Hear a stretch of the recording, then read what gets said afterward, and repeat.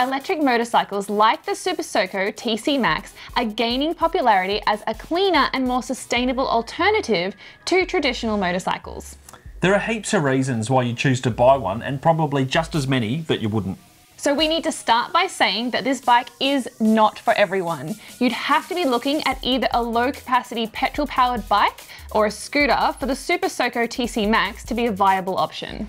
Just like you probably wouldn't buy a Honda Goldwing to ride around the back streets of the Sydney CBD, you're not going to buy the TC Max to head off into the hills for a pie run. But that's not to say that it doesn't fit its intended purpose.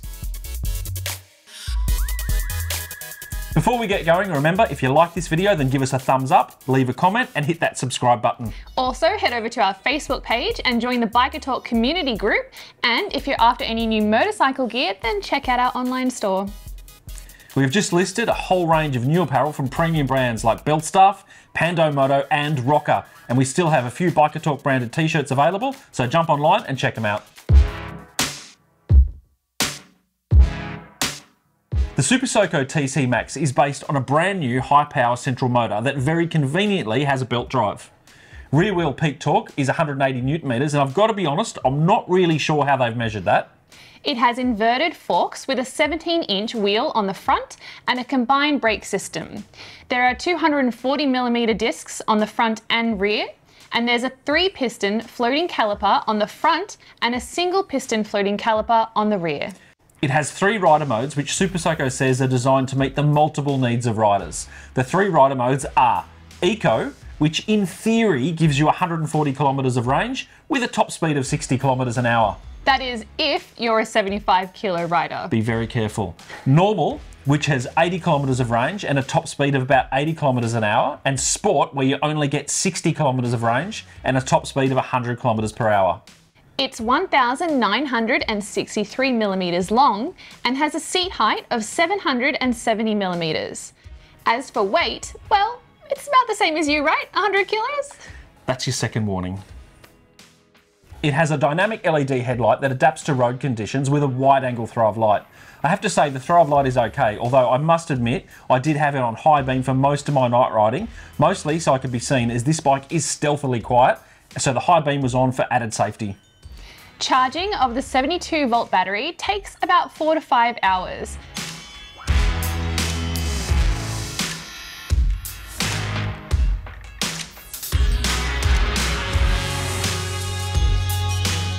Now, I couldn't find any info on whether or not both versions are tubeless. You'd assume they would be, because having tube tyres on a bike that represents where technology is heading just seems odd. The Super Soco TC Max comes in Cosmic Grey, Electric Yellow, Neon Orange and Phantom Black.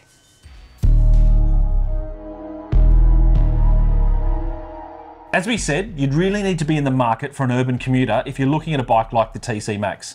It's not for everyone, but at the same time, it does hit its design brief. I think the main thing that we both really liked about it is just how easy it is to lane filter. Yeah. It's just so light and so narrow. Yeah, exactly. But also because there's no clutch to worry about, you're not concerned by gear changes. Yeah. It's simply twist and go. I don't think I've ever ridden a bike that's as good in slow city traffic where lots of filtering is required. It's very light and nimble. Being an electric, it's also environmentally friendly and extremely economical to run. With fuel prices like they are, that's obviously a big plus for me. Yeah, and maintenance is no big issue as it's really easy to maintain. There's no oil changes and no need to lube the chain as it's a belt drive. Smart move. So maintenance is really just down to checking tyre pressures before you ride and brake fluid when it's due. Speaking of the brakes, they did do their job. In fact, I'd have to say the combined braking system is pretty good. It's got a really cool look and I loved the colour that we had, which was the electric yellow. It's very modern. In fact, Super Soco are marketing it as a Neo Cafe Racer. I'm not totally sure what that means, but I do like the look. I don't know what that means either, but I agree. It looks pretty good. The colours are interesting and the build quality is so much better than the CPX scooter that we had about 18 months ago. It looks like Super Soco have really upped their game there.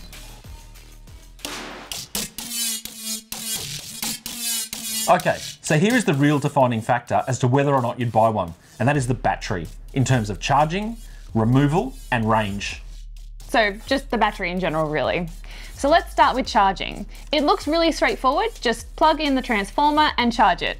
Unless you don't have access to power in the garage, which I don't, either in my apartment or at the studio at work. So for Tegan, it means removing the seat, turning off the isolator switch, unlocking the battery compartment, holding open the battery lid, which always wants to close, and turning the key to unlock the battery, then unplugging the battery while still turning the key and using those guns of yours, Tegan, to lift out the 20 kilo plus battery.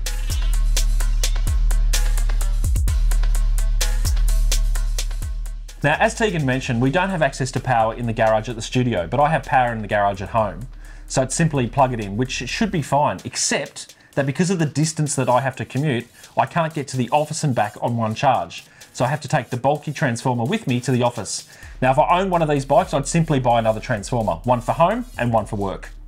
So apart from that, the other things are relatively minor. The first time I started it up, I thought the sound was kind of cool.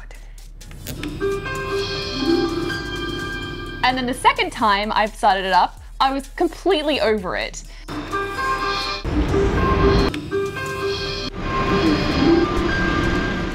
There's no foot brake, which as a motorcyclist, it just feels a bit weird. A scooter rider would be okay with it, but I kept going for the brake with my right foot in traffic. I think it would be more appealing if it did have a foot brake instead of the left side handbrake for the rear. Now, one issue a lack of foot brake throws up is that when you're on a hill, you can't take your hands off the bars because you need to apply at least one of the brakes. Otherwise, as I found out, you just roll backwards.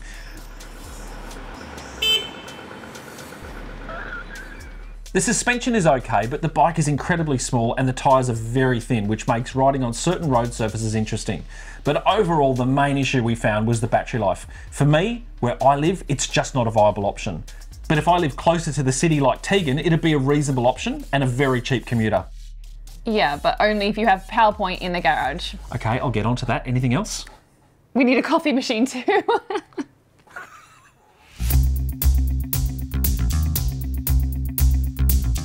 Look, this is a really tricky one. For its design purpose, as an urban commuter, it works. And I must admit, the more time I spent on it, the more I got used to it. Zipping through Sydney traffic was a breeze. The power delivery is interesting because at first twist of the throttle, it takes a little bit of time to get going, but the power just keeps building and building until you hit top speed for the mode you're in, which is quite fun. But for me, where I live, the bike just doesn't work, so I'd have to give it a 5. Yeah, I love the fact that it is so economical to run and commuting was a breeze, but just because of the charging situation, I was just dreading having to take the battery out each time to charge. Paired with the silent engine and the really slow initial acceleration, unfortunately it's a 4 for me, but that's mainly based on the battery.